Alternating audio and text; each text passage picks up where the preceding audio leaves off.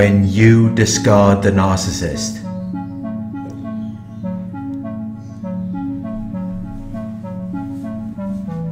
There are things that have happened that have made you want to discard the narcissist. You realize that nothing is going to change. The same things are going to keep happening again and again. You accept that if you do not take action in the situation, then nothing is going to change. And this is what makes you desire to discard the narcissist.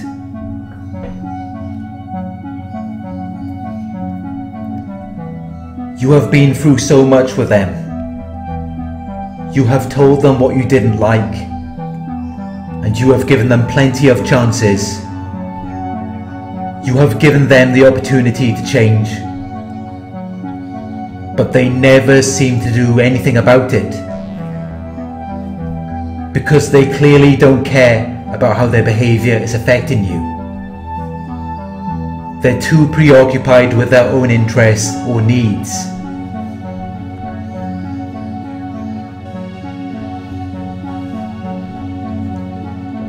At some point, you decide to take the focus off of them, and you begin to decide what is best for you in this situation.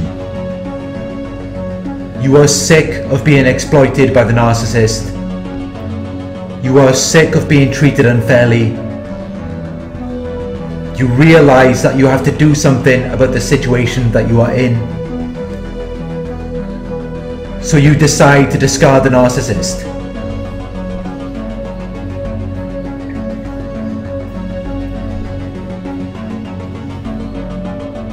The narcissist is hoping that you will just overlook everything that they are doing, or you will just put up with it. They don't really believe that you're going to leave them. They're expecting you to stay and put up with the abuse. And that's another reason why they have no intentions of changing their behavior. So you have to make the decision to leave. The narcissist has prepared or trained you for the purpose of being fixated on them and their interests or needs, rather than focusing on yourself and what is best for you.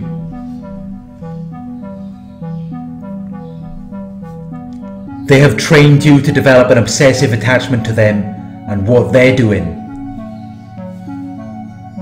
You're either feeling depressed over something they have done in the past, or you're anxious about something they might do in the future. You're never at rest. You're always worrying about what they might do next. You don't have the time to think for yourself or to make a plan of action for how you're going to get yourself out of there. So you end up stuck in a state or condition where all you can think about is what they've done to you or what they might do next. You remain in their controlled environment where they are able to dictate your moves.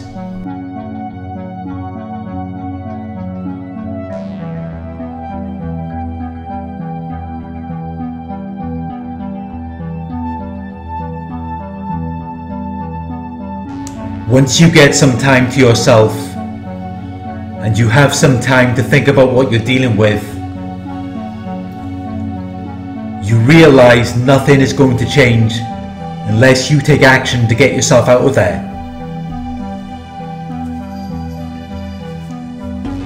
The narcissist observes your efforts to leave, and it's funny to them. They look at it in a condescending way, as though you're not really serious about it.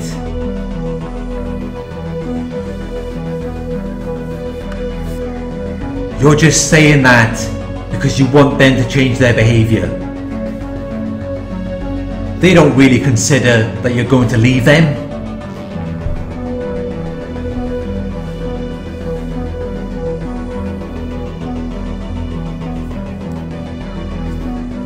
When you do leave, it is very upsetting and surprising to them. They begin to panic. They experience sudden uncontrollable fear and anxiety.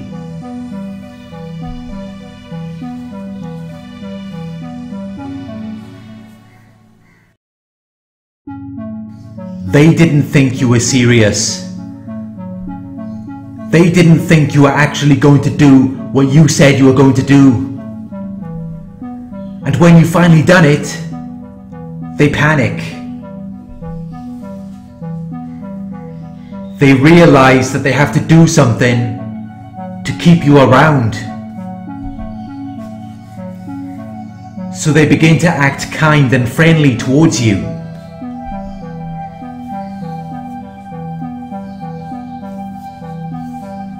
They bring back the love bombing. They bring back the false character they used to lure you in at the beginning.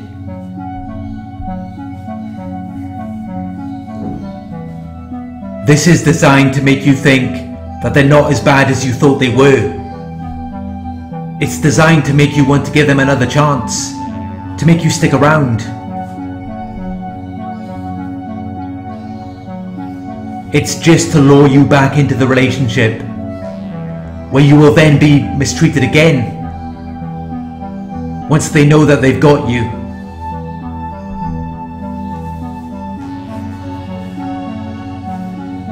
If you don't fall for their tactics of love bombing, and you continue to leave,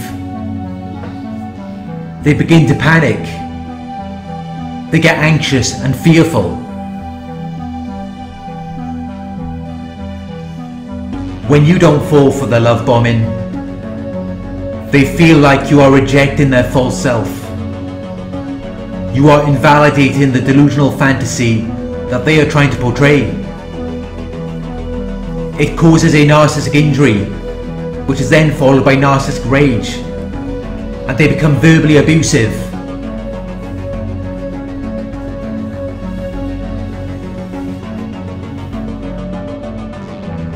Now they want to hurt you. They will bring up things that you confided in them, things that you put into their care or protection, and they will then use them against you.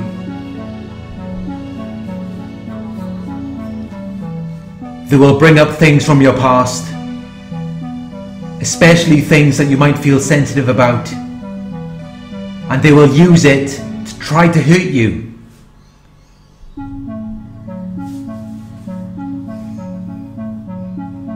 When they feel like you're really serious about leaving, it hurts them. It makes them feel worthless and as though no one wants them.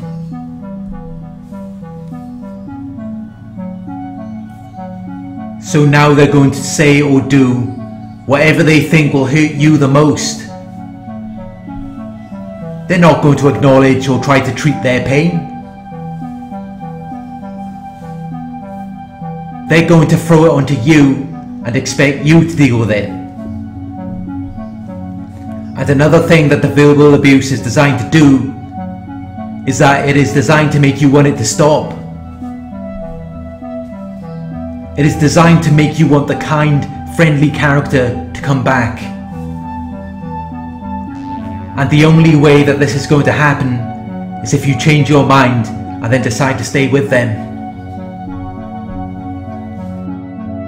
If the insults aren't enough to make you stay, the narcissist will then begin to smear your name. They will make false and damaging statements about you to everyone. They will try to assassinate your character, and they hope that you will become aware of what they've done, so that you will then look at yourself and see the damage that you've caused. Because you tried to leave them.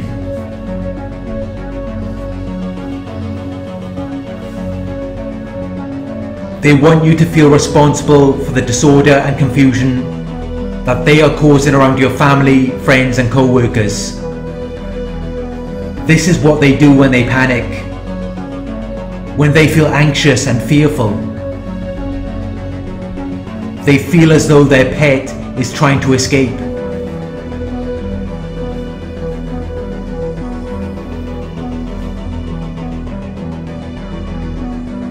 And if you go no contact, and you make it difficult for them to contact you, they will work even harder on their smear campaign. Then they will really try to discredit you to everyone, so that you've got nowhere to go, and you can't have a life outside of them. They want everyone to see you in the exact same way as they do. They don't want people to have their own separate opinions of you. They have to contaminate how people see you.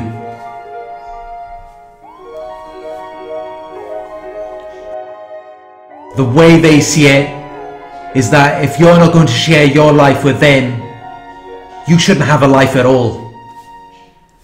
And that is why they will do whatever they possibly can to ruin whatever is left of your life.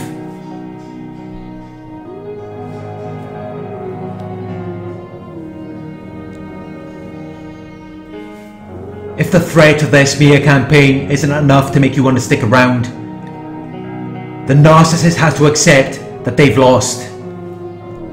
They have to accept that you've moved on. And that is when they will have your replacement ready. Someone who will be prepared or trained for the purpose of serving them and meeting their needs. They will be who you once were to them. They will be their primary source. And they might not even want them to be their primary source. They might not know enough about them yet. But once you've left, they haven't really got a choice. They're forced to make this person their primary source.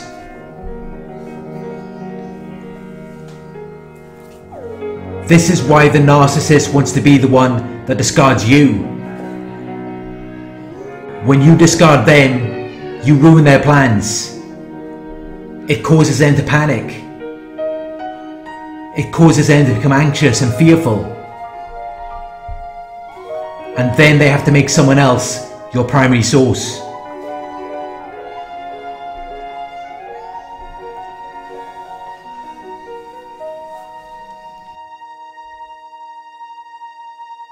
Once this new source has now replaced you, the narcissist will then triangulate you with them. They will try to make you jealous. They will try to make you feel like you're missing out on something. But this is just an attempt to make you interested in them again. They are trying to lure you back in.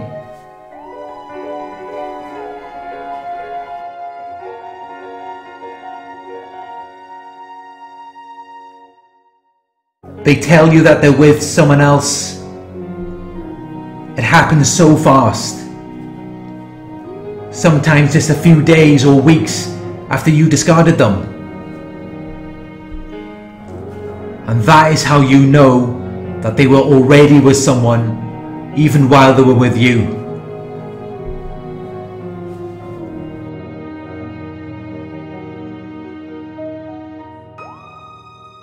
When the narcissist starts devaluing you, that is when they already have their eye on someone else. They always need positive attention. They need to feel admired. They cannot be exclusive in a relationship where the person is not validating their false sense of grandiosity. If you're not going to validate their delusions and prop up their false self, they will find someone else who will.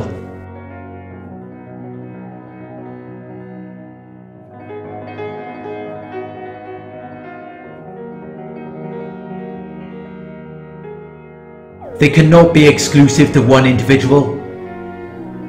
Their attention always goes elsewhere. They're always involving another person in their delusional fantasies of grandiosity and superiority. But it's not real. It's always exaggerated. They're just dreaming about what they wanted the person to be.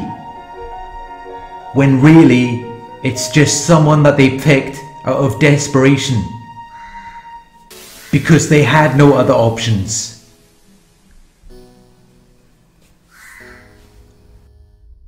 When you see who they're with, it can be quite a shock to you. But in their minds, they've managed to trick themselves into believing that they've met this really desirable person. Someone who everyone else wants. But because you're not involved in their little fantasy bubble, you don't see it in the way that they do. And they don't really look at this person as someone who they really want to be with until they know for sure that you're not coming back.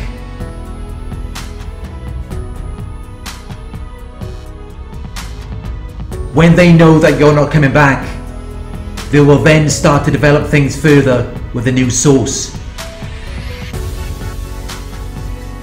They have no choice but to move on with this new source, because they know you're not coming back. So don't be offended because they picked someone less attractive or less accomplished than what you were to them. They had no choice but to do that. They couldn't make things work with you. They couldn't get you to stick around. So that is what they had to settle with. It says nothing about you. It doesn't take anything away from your value or significance. It's just they had no other choice now that you are gone.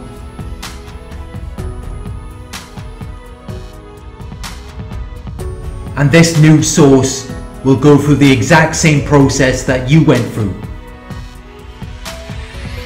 They will experience the love bombing, the devaluation, and then the discard. And once again, when they begin to devalue the new source, they will then find another source to give them the positive attention and admiration that they need. A backup source, just in case the new source decides to leave them. Because they already know, from the moment they meet someone, that they are going to be left at some point. They would just rather be in control of it. They know that at some point it is going to end. They just want to be the ones that leave you.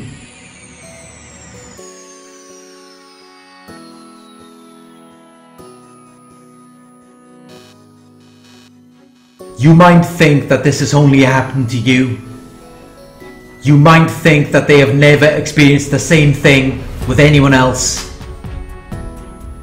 And that is exactly what they want you to believe.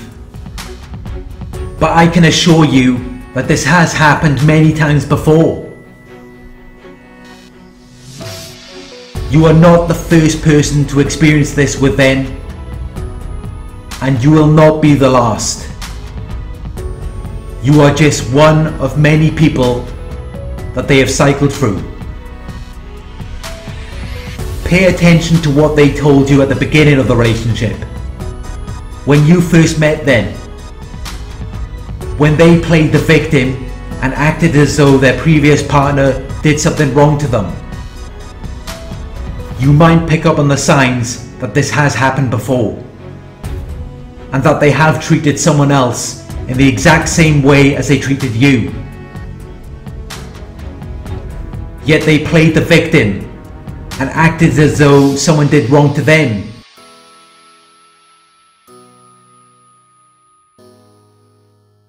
Just as they will play the victim to someone else and act as though you did them wrong.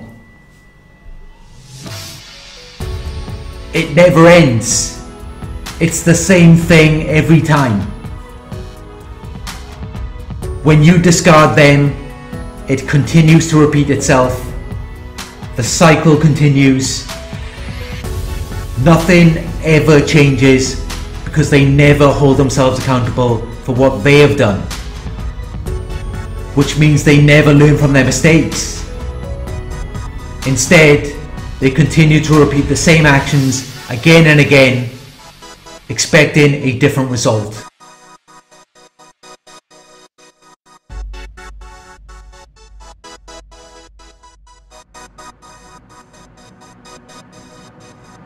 Thank you for watching. I hope this video resonated with you.